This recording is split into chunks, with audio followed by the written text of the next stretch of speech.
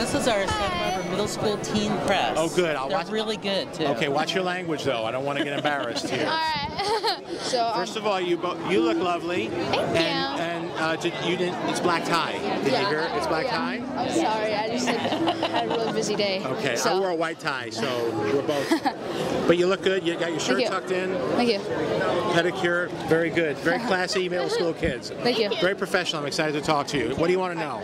I'm Nicoletta. Hi. Hi, and so you're an actor, director, writer, and comedian. Yes. Which job is most enjoyable for you? Why? Right now, I like directing a lot. I've had a lot of luck at it lately with Iron Man and Elf, and and I've been very proud of the movies I've made, and it's a very fun process, and it's nice to be able to work on a movie for 1 year, 2 years. Whereas an actor, you kind of go.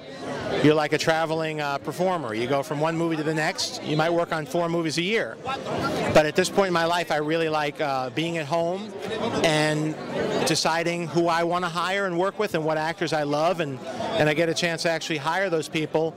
And going to work every day is just a pleasure. So I really enjoy directing right now the most.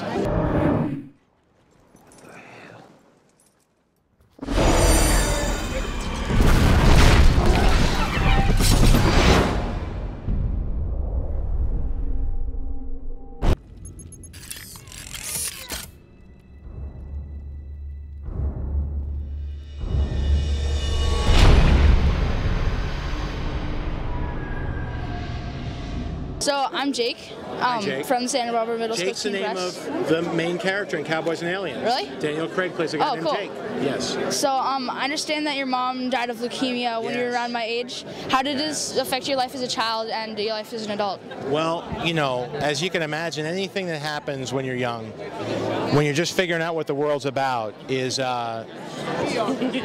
not without it's not without its ramifications. I think when you're young and things happen to you that are terrible, you tend to you survive and you get through it, and you sort of push that stuff off, and then later, as you get older, you learn to deal with it.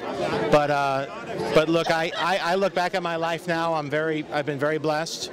I have a family of my own now, and so I think when you face adversity when you're young and even when you're old, that's part of the challenge of life. It's a big life. You're presented with one challenge after another, and there's a lot of sadness in the world, and there's a lot of happiness. And the trick is to stay in it and not to get scared to the sidelines. And as long as you stay in it, you'll be somebody up there is going to take care of you.